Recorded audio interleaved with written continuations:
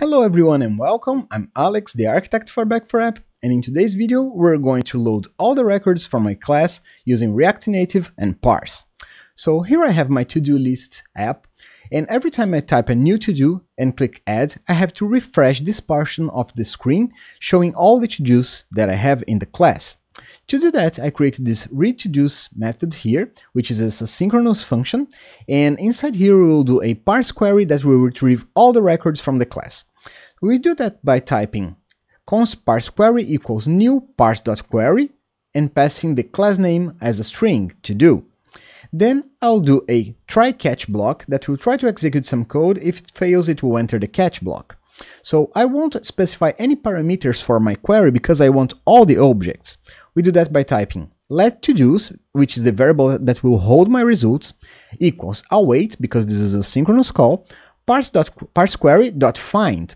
As I did not specify any parameters for this query, it will bring all the results.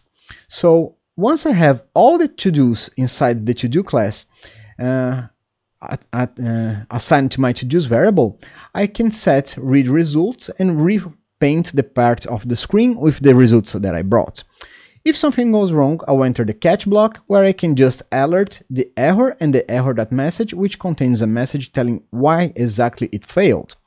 With all this done, I can save and compile, and when I type a new to-do here, so my first to-do, and click add, it will save that one record and refresh the screen with all the to-dos that I have.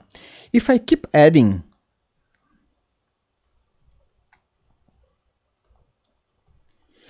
it will keep on refreshing, retrieving all the records that I have. And if I delete a record, it will also retrieve all the records except that one I deleted. So this is how I retrieve all the records from my class using a parse query in React Native. I hope you enjoyed this video and hope to see you on the next ones of this series. See you soon. Bye bye.